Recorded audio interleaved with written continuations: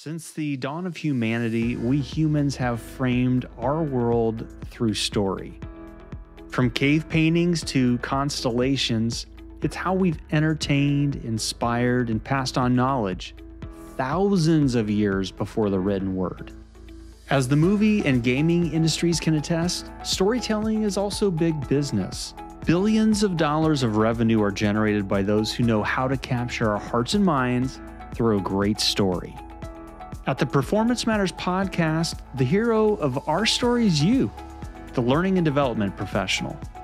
Today, as the first installment of a two-part series, we'll discuss how the approach of storytelling can radically transform the effectiveness of your efforts on all fronts. We'll start with the basics of storytelling, why it is so effective, and how you can start integrating a three-step approach into your storytelling efforts.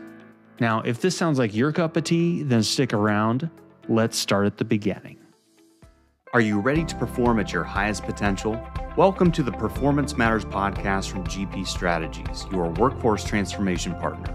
In each episode, we'll interview industry experts and explore best practices and innovative insights to help your organization improve performance. Hello and welcome to the GP Performance Matters podcast. I'm your host, Michael Teal, and you know what? It is now 2023. I can't believe it. You know what? We've got a really great way to kickstart this year of the GP Performance Matters podcast, sponsored by your talent transformation partners at GP Strategies. And that is talking about the power of storytelling.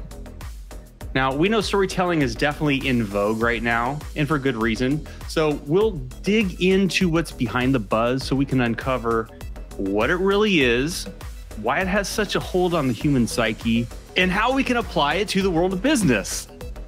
Here with me in the virtual studio is a personal friend of mine, a co-worker. His name is Eric Myers. He's a fellow creative director at GP Strategies and a master practitioner in the art of storytelling. So Eric is hanging out eagerly in our virtual studio green room right now. I think he's having a latte. He's got a beret on and a scarf and everything.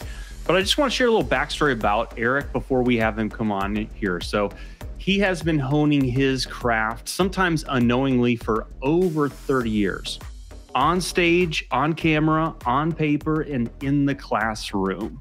Through both personal and professional exploits, Eric has learned how storytelling can not only help speakers connect with their audiences, but also encourage critical self-reflection and self-discovery in the process. Now, in addition to being a creative voice with GP Strategies, Eric conducts one-on-one coaching and workshops to help people be more impactful speakers, trainers, and of course, storytellers. I see Eric coming in right now. Eric, thank you for joining me today, good sir. Hey, you are welcome, and my goodness, what an introduction. I wish I had the latte and beret, but I guess I have everything else. That was really nice. I'll have to borrow that and use it as my bio. Please do. I mean, I think what you can do is if people ask you, you just kind of put that up on your phone, just play the audio clip. And I love it. It's here it is. You'd be like my hype man. Exactly. I am your Flavor Flav. I don't have the big clock on right now, but well, first of all, I can tell this is going to be a good podcast because we've known each other for a long time. I was able to successfully lure you into the GP Strategies web a few months ago, and I'm excited to have you as part of my fellow creative services team here. So, I know I've done a pretty good job hyping you up, Eric, but can you just put yourself into context for our global listening audience? Just do a little better job than I did. Absolutely. It might be different because you bragged me up pretty good there. But what I would actually start with is I would ask you and I would ask the audience to actually think of a time where they ever felt like they fit a mold while at the same time feeling like that mold wasn't really made for them. Have you ever felt that way? It sounds philosophical, right? It sounds philosophical. It sounds kind of counterintuitive. But if you think deeply about that, that will help you understand me a little bit better. So the way that I would expand on that is think about it in terms of job titles. We all have them, right? Okay. But does a job title in and of itself place you into a mold that is perfect for you? Probably not, right? It might fit you into a certain mold for a certain piece of you, but it's not all of you. And we all are individually unique, right? We all have gifts. So when I think about putting myself into a box by a job title, so let's say, introduce myself, I'm Eric Myers, Creative Director at GP Strategies, it doesn't really do it justice. And I would say that that's true for anybody listening to this, is that your job title that's not the mold that suits you. There is a mold that's bigger than that. And so what I would actually describe myself or put myself in context as is a mutt. A mutt. Okay, you've got my attention here. So what do you mean by that? Well, we've all run across mutts, whether you're a dog owner, lover, whatever. And oftentimes the mutt, it truly is a blend of different breeds. Or in the case of a human being, I think about it as a blend of different experiences. And so in a way, we're all mutts. But when I look at myself personally and professionally, I say I am a blend of many different experiences across many different industries. But at my core, so like a mutt, at its core, it has the DNA of a dog, right? At my core, I have the DNA of a storyteller. And that DNA serves me very well across many different industries, and it serves me well in different roles. So go back to the job title, right? I can be a creative director. I can be a facilitator. I can be a trainer. I can be a writer. I can be a coach. So even though I can fit all those different molds, at the end of the day, I'm truly a mutt. And if you've ever owned a mutt, you know that sometimes they can be the best companions. And they're the most resistant to diseases and things too, right? Yeah. I don't get sick very often, so there you go. But I mean, truly, it's a strange way to put myself in context. But I think it's a little bit of a yin and a yang here, because your introduction, is it's a really amazing and honorable buildup. But when I look at myself and think of who and what I am, I like to make it a little bit more relatable, because I think we're all a little bit like that, right? We're all mutts made up of different experiences. I just focus mine more into the storytelling realm. That segues us up quite nicely. It's almost like we did the prologue, that kind of thing. Sure, there you go. This topic. So I'm trying my best to work this in to the story concept here. And, the first thing, when you and I were talking about this, and I actually was able to convince you to come on the pod, is we said, you know what, before we get into all the nuances, let's just level set this concept of storytelling. So, Eric, as a master storyteller, I'm going to ask you a couple basic questions. Are you ready for these? Sure. How do you define storytelling? What is it, and how is it maybe different from other approaches? So let's just start there. So I think I'd start with what I believe we universally would agree that storytelling is. And that's just a very surfacey definition that is really about a person telling some sort of story, communicating information, if you will, to an audience. Okay.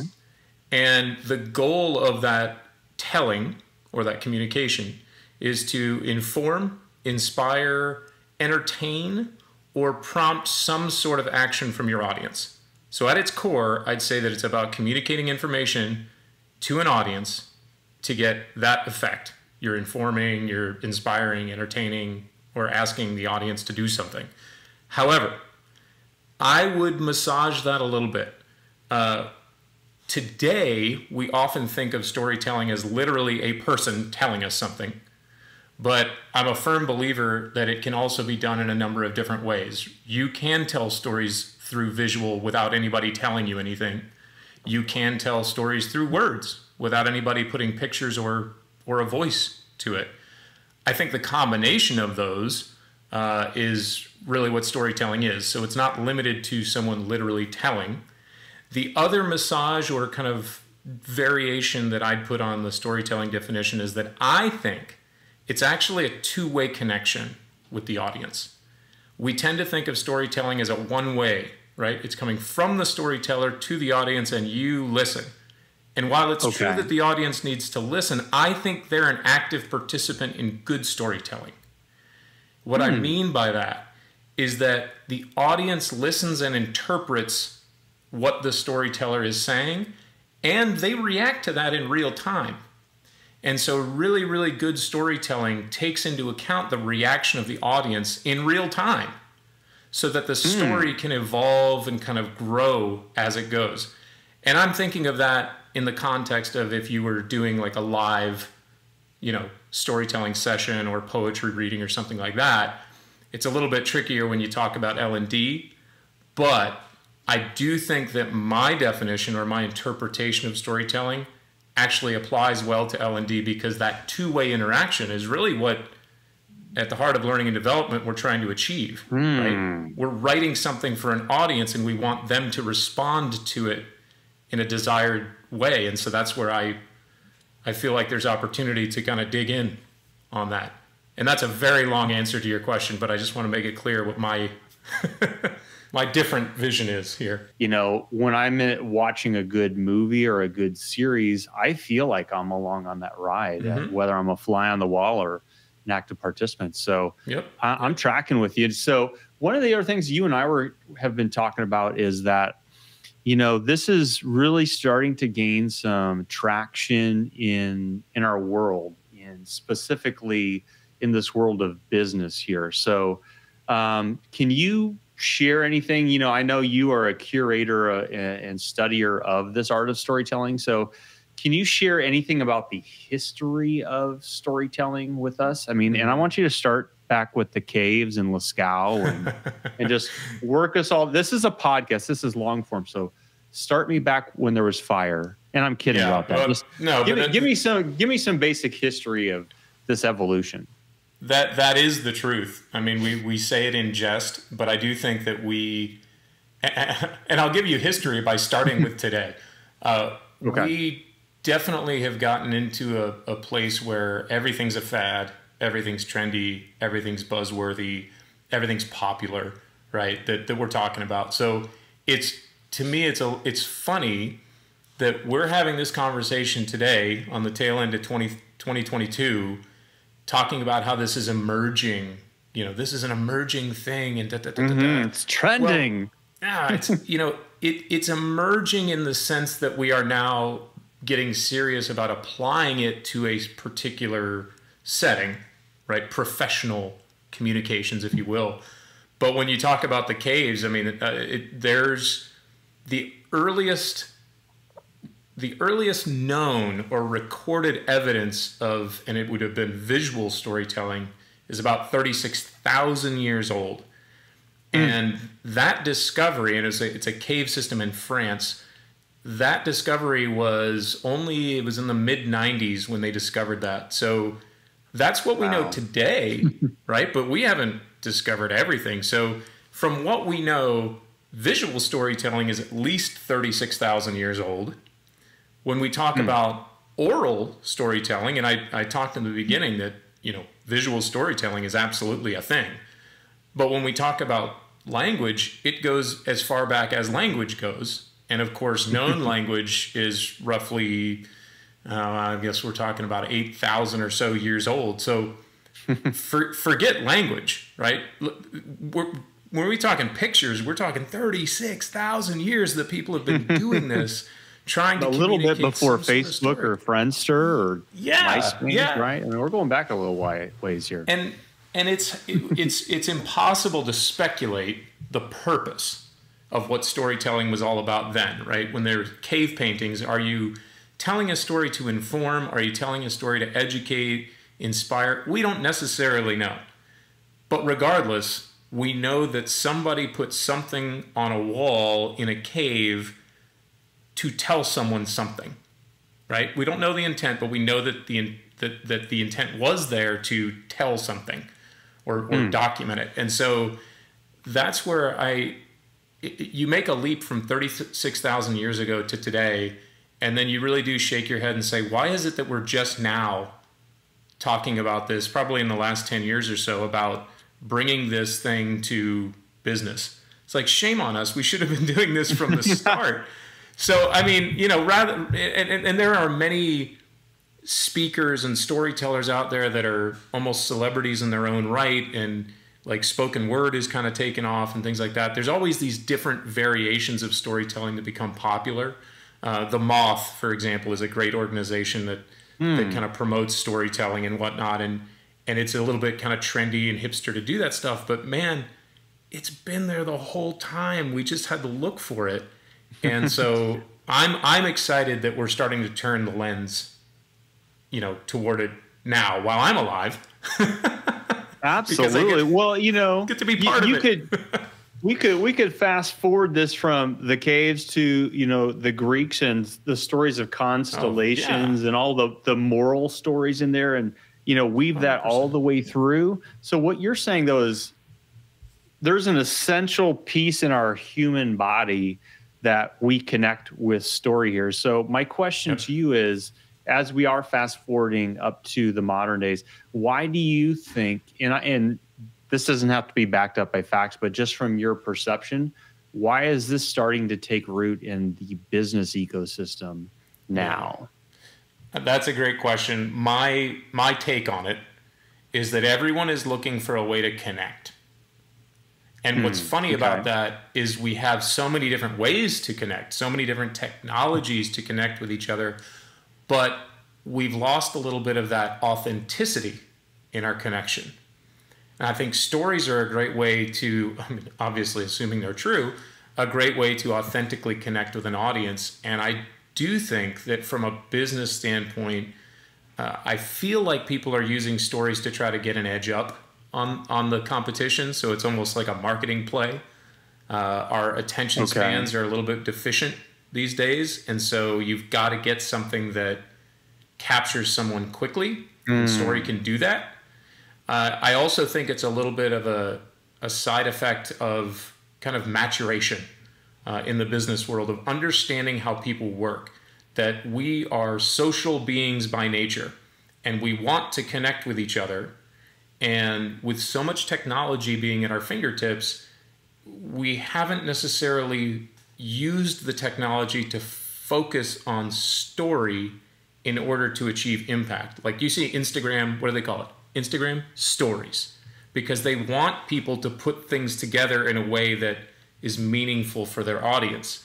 So I think that's what we're after here. It's finding a way to authentically connect with people, bring us together, and create community and impact and kind of share impactful experiences. So I think that's why it's gaining traction now, is we all want that. The next challenge I really have for Eric in our pod story today is, you know, is this unique? Are there just master storytellers that have it and those that don't? Like, you know, if you asked me to jump and dunk, I couldn't do it, you know? Sure. But so my question to you is, can anyone be a storyteller? And, you know, let's just start there. Like, what's it take to be a good one? Can anyone do it? Do you have a formula? So dish for us, Eric. I do think that anyone can do it. There's some things that you need to be able to do in order to get there. So one of the things you have to be able to do is determine how to construct a meaningful story. And you have to be able to think through how your experience or an experience has the ability to compel people to lean in, right? To pay attention, because once you can get them engaged, they'll be receptive to the challenge that you pose to them, you know, at the end of your story. So you've got to think about how to put those pieces together. And I think, you know, the all-time master of this was Joseph Campbell. If anybody's ever read or is familiar with it, the Hero with 1,000 Faces, it's where Joseph Campbell introduces this concept of the monomyth. And it basically is about how a character, you know, goes into the unknown and there's some sort of challenge and they need to get something and they undergo this transformation through their experiences. And that the best and the most enduring example of that is the original Star Wars trilogy. That followed Joseph Campbell's formula almost to a T. And it's also, I think, why it's so enduring now, 40 40 something years later. Oh yeah, how many spin-offs and iterations and Yeah, not all of it were great, but if there was ever a formula, George Lucas. it was brought about, I think, by Joseph Campbell, and I think it still holds up, even though that was okay. I believe in the 40s. I don't want to interrupt your story, but Joseph Campbell, what was the name of the book that you were recommending? The Hero with 1,000 Faces. The Hero with 1,000. I am literally writing this on a sticky note, folks, right now. Hero with 1,000 Faces. Okay. Now, Eric, I apologize for stopping you there, but I definitely have to look that up. It's an oldie but goodie. But his formula, or his steps, if you will, can be pretty complex. And so I try, I'm not really a formula guy per se. If I borrow somebody else's, I give them credit. That's why I'm promoting the old school Joseph Campbell there. Okay. But what I do when I try to simplify this for people, and it doesn't necessarily follow Campbell's formula, but I put it into 3 C's because we all like little models. And the 3 C's are concept, color, and challenge. And what I mean by that is the concept is, what's the thing you're talking about? What's the thing, right? So you could even think of that as what's the theme of it. And maybe it's something like resiliency or something like that. Okay, there's my concept. I'm going to talk about that. The color is the experience that brings that concept to life. So that might be the personal experience that you're going to share to sort of paint this picture of, in our sample here, of resiliency. So maybe I'll tell a story about a situation that didn't go my way and I really had to fight through it and keep on pushing, right, to kind of prove this concept of resiliency. The challenge is what you want your audience to do after it's all over. What's the behavior change that you expect your audience, to actually take action on? And so that could be, it's going to probably tie back to your concept, but it's going to be actionable. So it could be something like, the next time that you face adversity, I want you to push one level deeper, or something like that. Go one step past where you think your stopping point is, or where you've had enough. Just keep going, because that's when you find, and you discover this new level that you have, or something like that, right? So it's, even though that's a very, very simplified way to think about how to build a story, that is a very critical part to becoming a good storyteller. And what I personally do, I'll tell you what I personally do. I mind map things.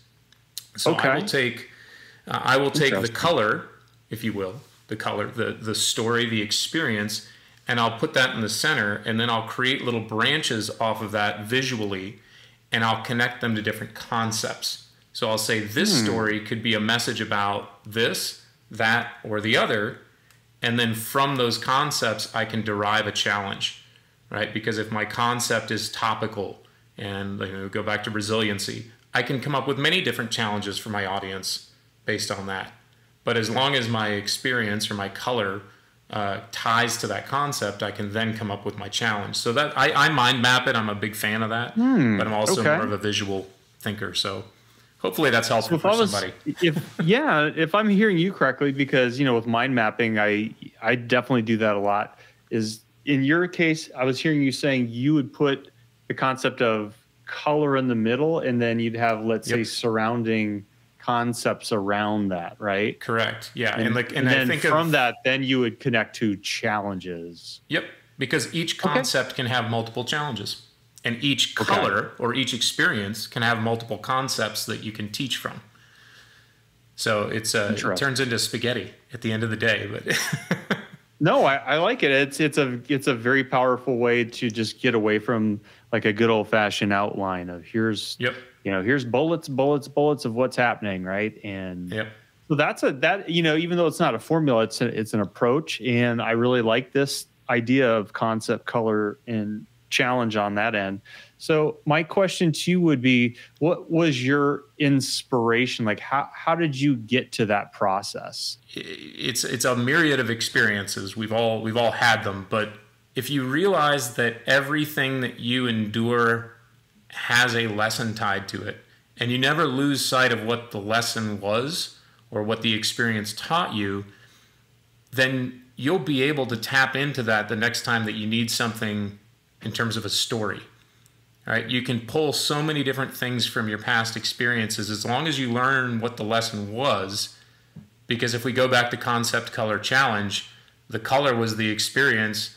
The concept was probably what you learned from it. And then you can tailor the challenge to your audience. So that's where I feel like that's kind of how I landed here. And maybe it's a happy accident. I don't know. That is, to me, a very powerful storytelling genesis concept of just looking back, saying, what was that lesson? And then from that, I could actually see your 3-step process unfolding, because you've got the story there. Then you're just like, okay, how do I retell that in a way that's, meaningful and interesting and, has purpose. That's really great. A lot of people will say that they don't have stories. That's the number one thing that I hear. Oh, I don't have any stories that people would be interested in.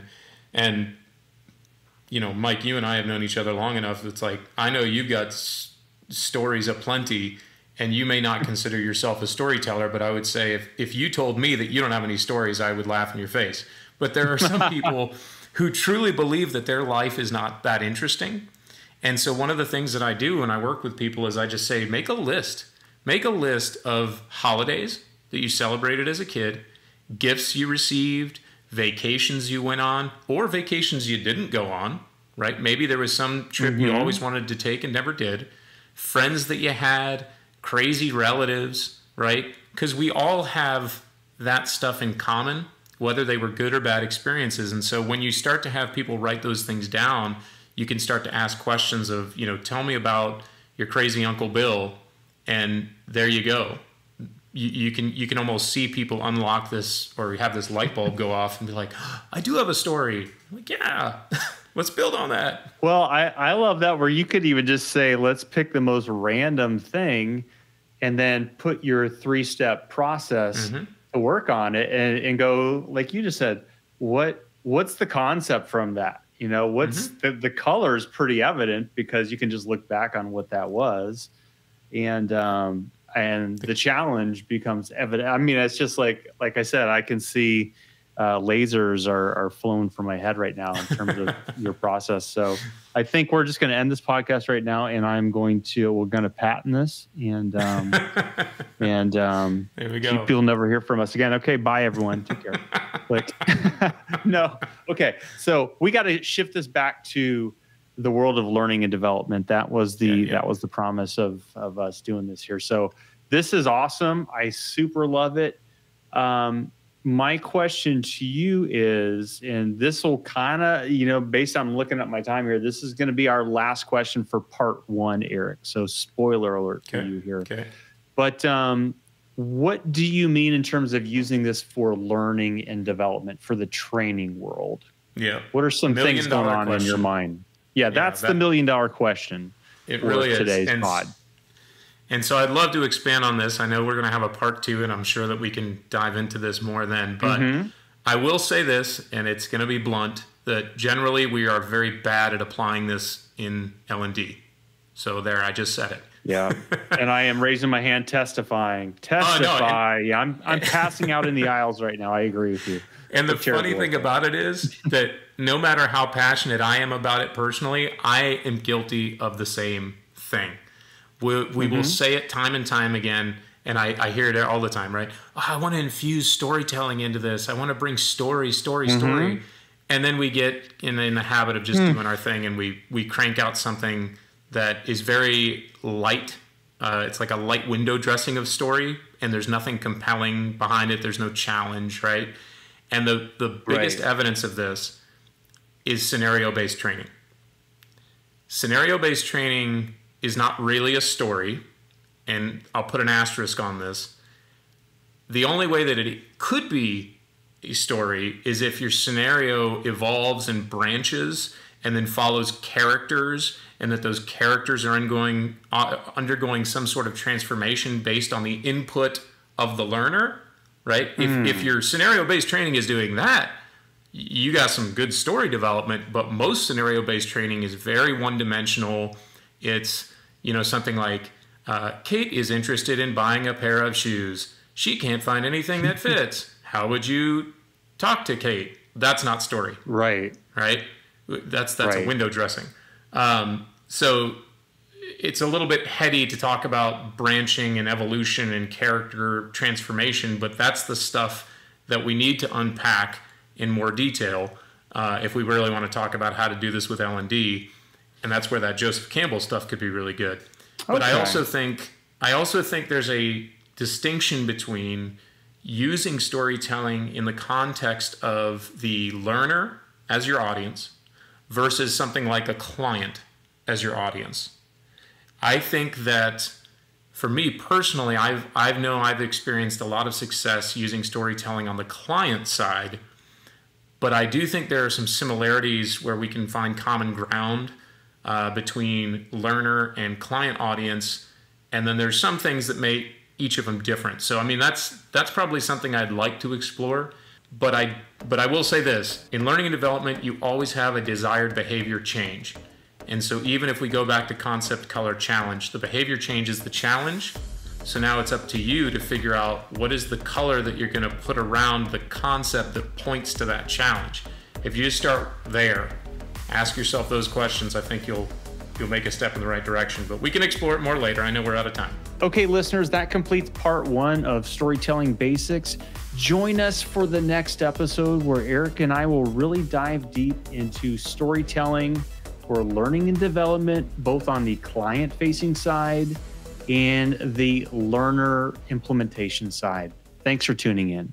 The Performance Matters podcast is brought to you by GP Strategies. Together, we can create a world where business excellence makes possibilities achievable. You can subscribe to the show anywhere you get podcasts or listen on our website at gpstrategies.com.